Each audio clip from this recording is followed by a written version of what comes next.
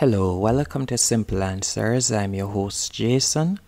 In this video, I'll be showing you how to turn off or turn on Safe Search for Google on iPhone. First, let's go into the Google app.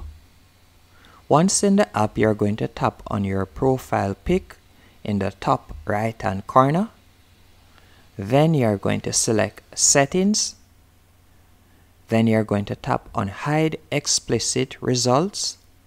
And at the moment you can see that my Safe Search is turned off. If you would like to turn on Safe Search, you'll simply tap right there. And you can see that Safe Search is now on.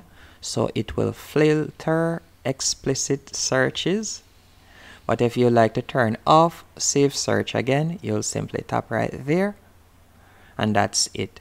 That's how to turn on or off Safe Search on Google on your iPhone.